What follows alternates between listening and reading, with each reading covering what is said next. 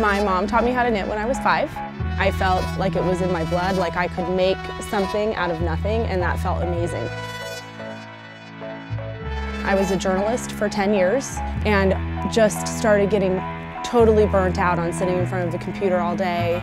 And I wanted to create something that had staying power, something that I could touch and feel and was colorful and was visual. And that's when I started knitting again.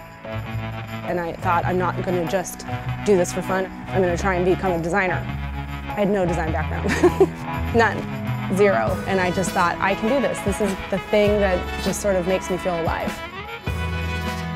When I was pregnant with my son, I had to be on bed rest, so I knit and filled up this hospital room with all these little designs and hats to, make sure he was born. And one of my friends took all of my hats down to her favorite yarn store, and the owner said, I want to buy her whole line, everything she makes. There's a hard entry point if you don't have a mother or grandmother who taught you how to do it. So I write my patterns very purposefully for newer knitters, and I always want it to feel fun. There's a whimsy in everything that I do, and that's important to me. What originally drew me to it, especially the felting, is how really dimensional it is and how you can actually get something to stand up. It's kind of like sculpting.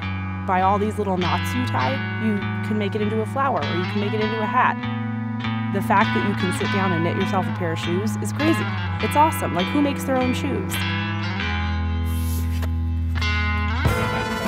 One of my biggest inspirations is nature.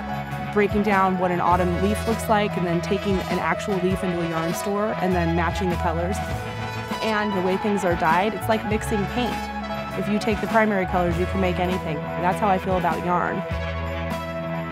When you have the chance to kind of take a moment to breathe and sit down and make something from beginning to end by scratch, I feel like it's a reaction to our modern life in like a really healthy and positive way.